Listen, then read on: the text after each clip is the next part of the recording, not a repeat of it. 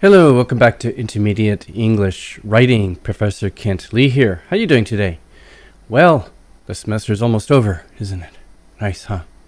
All right, first of all, sorry about this thing in my way. I'm trying a new microphone setup today. Don't know if it'll work, but worth a try.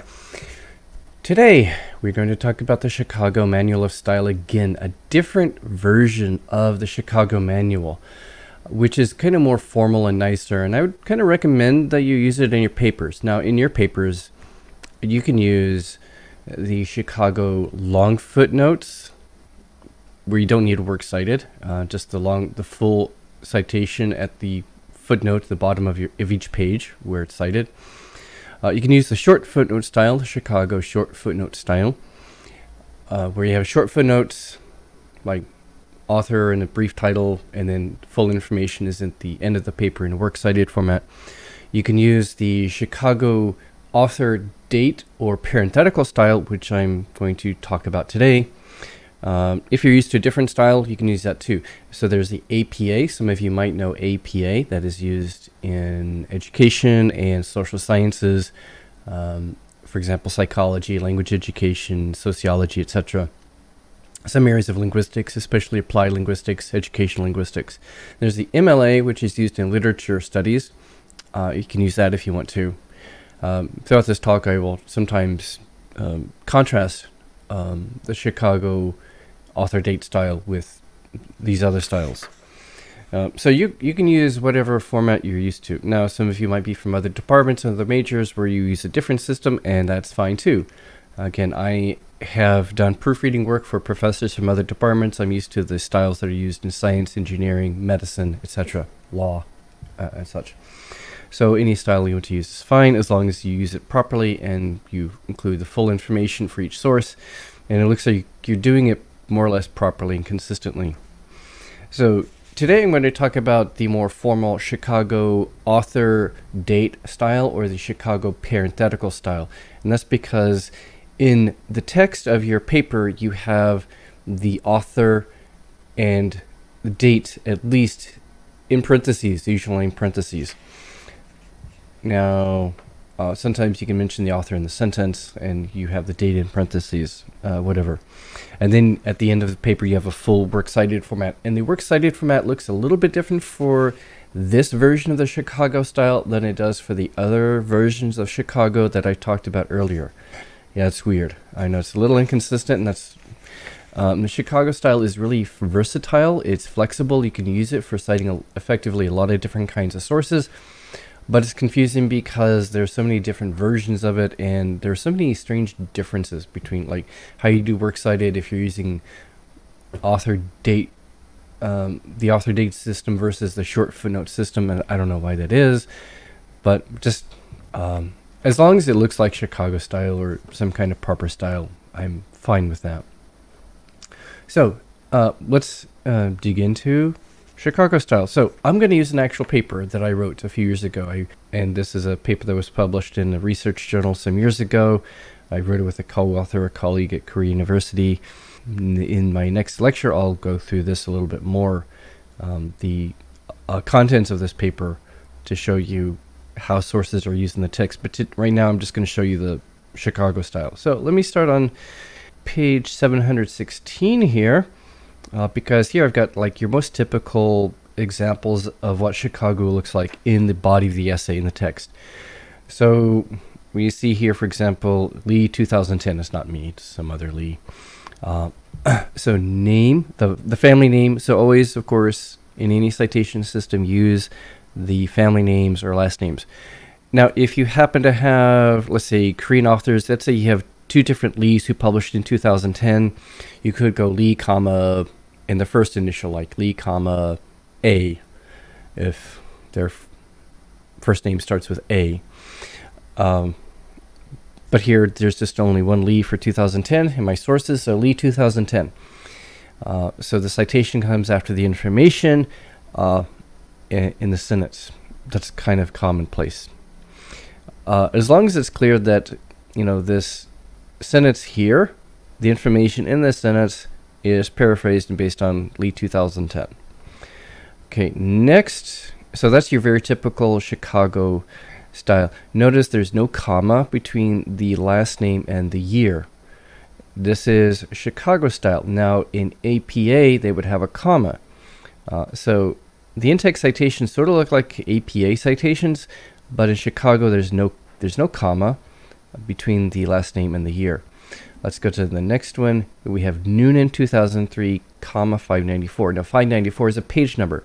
So the interesting thing about Chicago style is if the information that you're citing really comes from one page or a range of pages, you would put that. It's kind of optional because like up above Lee 2010, the information is really drawn from the whole article. I'm kind of summarizing the meat or the substance of the entire article, the Lee 2010.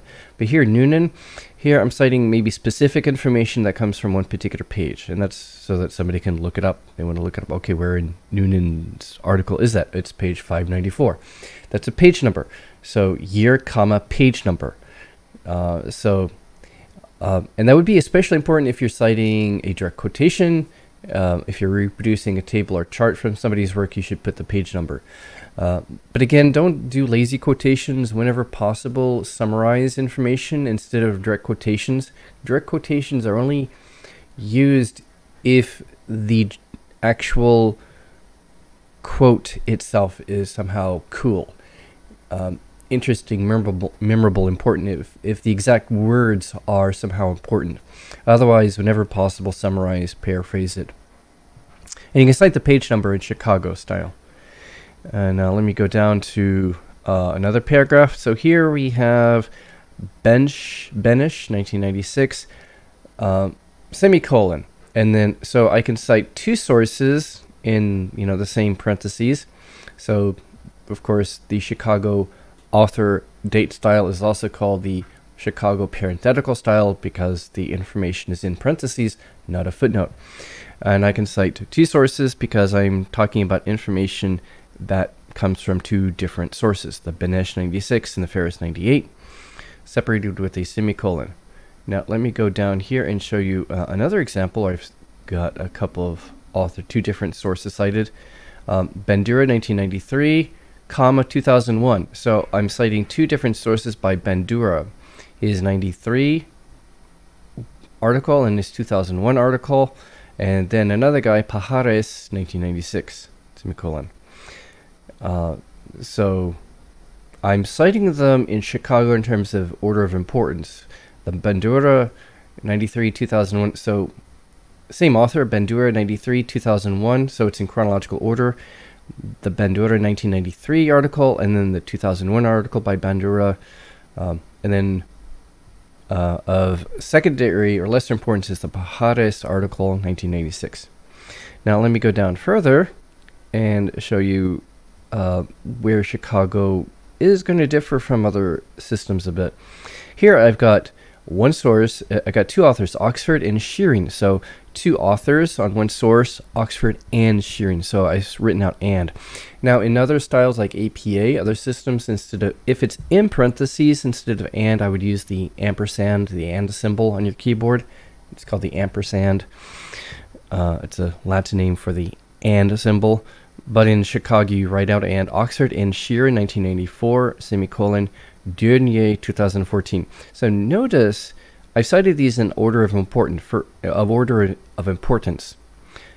Oxford and then Dernier, because the Oxford Shearing source was kind of more important, and then the Dernier was of secondary importance. Now in other systems, particularly in APA, it would be different. You would have a semicolon, of course, between the two different sources, but you would put these in alphabetical order according to the first author. So in APA, I would have to put Dernier first, begins with a D, Dernier, and then the second source would be the Oxford, and Shearing starts with an O, the last name of the first author of a paper with multiple authors. So in APA and other systems, I would go Dernier 2014, semicolon, Oxford and Shearing 1994 in APA. And APA would have commas too. So notice how this is different. Yeah, these are little differences, but let's say if you're going on for studies in graduate school, a master's or PhD program, Universities and professors care a lot about this, and if you're trying to publish your papers in academic journals, they make a big deal out of these little things. It has to be exactly in the right format. Me, I'm a bit flexible, as long as it looks like you're using one system consistently. Just be consistent. Okay, now let me go to let me see, page 715. Second paragraph here, some other examples. Notice I've got, so for two authors, if it's an article by two authors, I did like Oxford and Shearing. Now, if it's three or more authors in Chicago, I just abbreviated with this et al. Bien et al. 2011, comma, page 432. Et al. Is a Latin abbreviation. It means and others. It's sort of like etc., where etc. is Latin for and other things, other similar things, and et al. Is et alia, other different things or people, different people. So that abbreviates for bien and several other people. So use et al. Now, in APA, it's a little different. The first time you cite an article, even if it's three or more authors, you might put all of them in the first in-text citation, and then later when you cite it again, you can shorten it to bien et al. So if I were writing APA, I would put bien and all the other last names of all the other authors on this article. And then the second time I cited this in my paper, I could then shorten it to bien et al. Now let me come down here to this. By the way, in the PDF, the years are kind of in bluish purple. That's because the journal is putting in kind of hyperlinks. You can click and go to the works cited where these are. Don't worry about that. Okay, down here I've got Sheen 2009A. So this means I've cited at least two different papers by the same person named Sheen from the same year, 2009A. And then later in my paper I've got Sheen 2009B. Two different papers, the same author or authors, exact same author or authors in the exact same year. So I'll just do 2009A, 2009B. The same kind of holds true for other systems. If it's MLA or APA, you would also do this 2009A, 2009B, and it's going to correspond to the entry in the works cited. So let's go to the works cited or references. So it might be called references, it might be called works cited. So let's just look at the first one.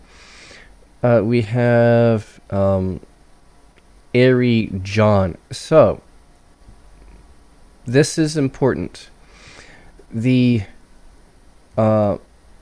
references or works cited, you can call it works cited, more often it's called works cited in papers using Chicago style. They will be in alphabetical order according to the family name or last name of the first author. So it needs to be family name first or last name first, at least for the first author. So the first one, Airy, John. So get the names right. John is a first name. Don't cite John in the paper, please. That happens every semester. I say to students, please, cite their family name or their last name. Don't cite John. No, it's Airy et al. Here. So you got Airy, John. Then now in Chicago and MLA, the first name, if you've got multiple authors, or work by multiple authors, the first name is going to be last name first. So last name, first name, Airy, John. And then the rest of the names can be in normal order. Karen M. Lauritsen, Anna Rasanen, Linus Salö, and Vera Schwach. I'm trying to pronounce these correctly. Okay, so last name first, at least for the first author. The rest of the authors can be in normal order. Now in APA, every single name is family name first. So in APA, this would be Airy, J. So in APA, first names or personal names are abbreviated, which is weird, I know. Airy, J, Lauritsen, K, it looks kind of awkward, I know. Yeah. And then you've got the year. So notice this is different. The works cited in Chicago style for the short footnote style is different. Where in the works cited entry, the reference entry, the year and stuff is the date's going to be at the end. But here it's the second thing. After the authors, you've got the year. So this is different. If you're using Chicago author date parenthetical style, it's author names then year. This is a weird difference. And notice it's just the year. Now in APA style, they put the year in parentheses because they want to highlight that. They want to make it easier to see, because in APA, the years, in social science research, the year is kind of more important because it's kind of more important to have more recent research. At least a good part of it is more recent research. In Chicago is mainly used for a lot of humanities fields where the date is less important. Or at least if it's old stuff, it's okay. It's more normal in other humanities compared to social science research. Then you've got the title of the article in quotation marks. And this is like in APA. And notice every noun or important word is capitalized. You don't do that in APA, but you do that in Chicago and I think in MLA. In the title of an article, every important word, content word, nouns, verbs, adjectives, and every word that's, I think more than 4 letters, is capitalized. So little prepositions and function words like of, in, the, those are not capitalized, but longer words like between are capitalized. It's called title case. It's called title case. Case meaning capitalization. Uppercase is capital, lowercase is small letters. So this is called title case, and it's used in article titles in Chicago style, and it's annoying, I think. As a linguist, I think it doesn't make any sense, but okay, it's so commonplace in English writing. So you do title case. Notice after a colon, you've got a colon, and then something else in the title. So after colon, it's capitalized after that. Just like you capitalize the first word of a title, and you capitalize the first word after colon, and such. The academic journal is Higher Education. 73 is the volume number. 4 is the issue number. So the issue number, so let's volume 73, those are like the issues that are published in one particular year. Multiple issues, so the issue number is 4. If you don't have the issue number, you can leave it out. That means it's like maybe this is published 4 times a year, and this is the 4th issue of that year or that volume. The volume corresponds to roughly 1 year of publications. Page numbers 1 to 6. Now you see a DOI number, don't worry about that. You don't have to put that in my papers, but other professors might want that, especially if you're in graduate school. So you can leave out DOIs, you don't need it for papers in my class. But what it is this. These are academic research papers that are on the website of an academic publisher, like a publishing company, an academic publishing company that publishes a journal called Higher Education for research into, academic research into issues of higher education. Now, an academic journal might sometimes reorganize their websites and links might change. So a DOI is like a permanent identifier. It's a permanent link to that particular article, to the PDF file. So even if they change their website, reorganize things, a DOI is going to be like a permanent reference. You can type it directly into your browser, actually. You can copy and paste it, or just click on the link here, because the links are inserted here in the PDF file, and it'll always take you to that article no matter what. Okay, next we have actually an article from a book. It's an article, a research article that appears as a collection of research articles in a book. So you've got the title of the article here in quotes, and then it's in passed to the professoriate. That's the title of the book, edited by so-and-so. So you may not come across this. You may not be using such sources, but if you do, that's how they are done. It's a book that's a collection of new research articles by different authors, and there's an editor that puts it together. Editors, and the page numbers 3 to 16. And then for books, you've got the location of the publisher, San Francisco, California, Josty Bass, that's the name of the publisher. Okay, down here we see Bandura 1993, Bandura 2001. So these are listed Multiple works by the same author are listed in chronological order. 1993 and then 2001. Okay, then let's... Oh, there's the Byun.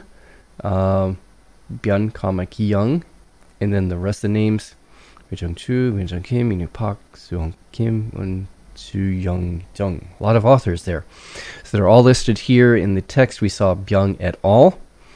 And here they're all spelled out. Here, the Shin Jung-chul, 2009A, building. Shin Jung-chul, 2009B, classifying. 2 articles by the same author, same year. They're put in alphabetical order by the title. Building, classifying. So this is going to be A because it's first alphabetically, and you're going to cite it in the paper as 2009A, and the next one is 2009B. And then one other thing, von Höhne, Linda, Dutch names. Actually, that's a preposition in Dutch, so technically you should put it under H's, and yeah, in the way you alphabetize it in the works cited. But a lot of software today doesn't recognize Dutch names uniquely, and they just put von Höhne, even though it's really like it's of von Höhne, of Höhne. Anyway, and notice also that these are indented, hanging indents. The first line of each entry is indented leftward from the rest of the other lines. It makes it easier visually to distinguish the different entries. Instead of putting extra line spacing between entries, we do hanging indent. And that is true for Chicago, APA, MLA, and all systems. Most systems in social sciences and humanities use hanging indents like that. So if you're using Chicago, works cited, APA, MLA, do hanging indents like this. If you're using a system that's used in science and engineering, you may not do hanging indents, at least not quite the same way. Talk a bit about foreign names. Let's see here. Here we have sources written in Korean, but I'm writing the paper. If the paper is written in English, your research paper is in English. Well, if your professor and or other readers very likely all know Korean, or at least the Hangul, you could just do like this. You can quote the original title of the article, and then in square brackets, put a translation. CSAT journal is the name of a journal. You don't have to translate that, but if it's like a title of a book, you might have to also do the same thing with the book title or such. The book title maybe in Korean, and then square brackets, the translation of the title of the book. And then here we have the second one, title of the article, translation in brackets, Donga Science. I think it's a news article. So in my case, if you are citing an article in Korean, you could do it like this. For papers in my class, this would be okay. For Korean, if it's like a German or French article, you just put the title. So it's another language like German or French or Spanish that uses the Latin alphabet. You could just put the title, the original title, in quotation marks, and then in square brackets a translation, an English translation of the title of an article or title of a book. Now, for audiences that don't know the writing system, if you're writing a paper and your professor doesn't know Korean at all, or if it's for an international audience, readers, you would Romanize it. I don't care how you Romanize Korean. I'm using in Korean linguistics, they use a system called the Yale romanization, which I think is awful. So I don't care how you Romanize it. If you're publishing in a linguistics journal or a linguistics class, you would use the Yale romanization for Korean. You can look it up on your own. I don't care. Just do your best to Romanize it. Actually, for my class, you can just put the title in Hangul, and that's fine. For other professors or other situations, you would Romanize it, and then a translation in square brackets. If you're citing a source that's in Chinese, please romanize it in pinyin for me, because I can't read Chinese that well. Okay, I think that is all. So I'll also send you to a website where I have some more examples, how to cite books. I'll send you to my website. There's a website on the Chicago Manual, the parenthetical version of the Chicago style. So books for like with one author looks like this. Two or more authors will look like that.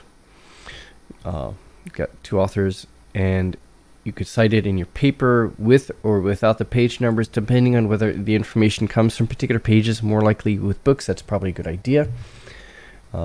So I would cite Paul in 2006, page numbers, Ward and Burns 2007, page number. Again, for like multiple authors, Barnes et al. 2010.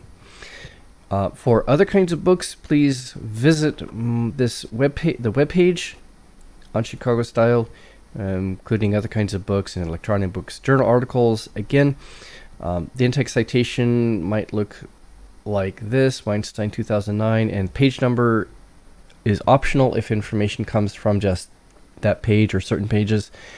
In the works cited, it will look like that. If it's an online journal, it's only published online.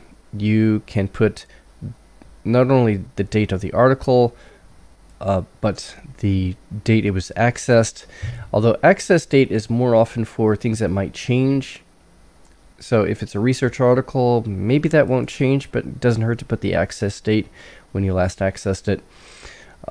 Popular periodicals. So you might be citing popular or more professional periodicals. Again, you can cite the text like, Mendelssohn, Stolberg, and Pear, like that. In references or works cited section, it will look like that. Authors, title, publication, or author's title, access date if it's an online source. So online articles might look like that, where you have the URL instead of page numbers. So if it's a more formal academic publication, you would have volume, issue number, and page numbers. If it's an online source, strictly an online, or actually if it's a popular periodical, you would have maybe not volume and issue number.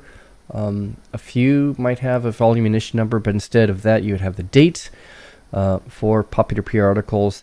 And if you don't have page numbers, if it's an online source, you could put the URL at the end. If you have no authors, you can put, you would cite maybe in the text a brief title or a shortened title, and in the works cited, the entry will begin with the title, since there's no author, like How to Hack into the Pentagon, and the date, and then the publication. There's some other kinds of print sources in here. You can look at on your own. Electronic sources, websites, if you are looking at company websites or websites of organizations and institutions. So for example, Google, that's the general company or institution behind the website, or the general name of the website, the date or the year, and then the title of the particular page. And either some websites might indicate when they were last modified, a date, and then the URL. Or if not, whenever you accessed it, the access date. So at the bottom of some pages, some web pages, there's a date that indicates when it was last modified or revised. If not, put the access date. You might have, especially online sources with no authors, again, like this. So in the paper, you might cite it like, just massive fraud, and the date 2019, and the works cited. You've got it starts with a title, a date in the publication, and date, full date. And you might have some sources with no dates, especially electronic sources, online sources. So you could cite that in your paper, like Smith, Indy. Indy means no date. And in references, works cited, you would put, author, if you have an author, ND for no date. There's no date on it. and you put as much information as you have about the source here, the title, the company or institution behind the website, URL, and then last access date, or last access date and URL, I think. So you can go to that webpage, my little Chicago guide, or you can go to the official Chicago website, but I think my webpage is a little more informative, because I've tried to put together different kinds of types of stuff you might be citing. All right, so I hope that helps. So again, just do your best to include full information in references. If things are a little bit off, I'm not going to make a big deal out of that. If you make minor mistakes with formatting and such, as long as you try to have the full information and try to consistently do one style, whether it's Chicago parenthetical, Chicago footnote, APA, MLA, whatever you like. All right, hope that helps. In the next lecture, I'll go through a bit more, go through the paper and say more about use of sources in an actual paper. Till then, see you soon. Bye.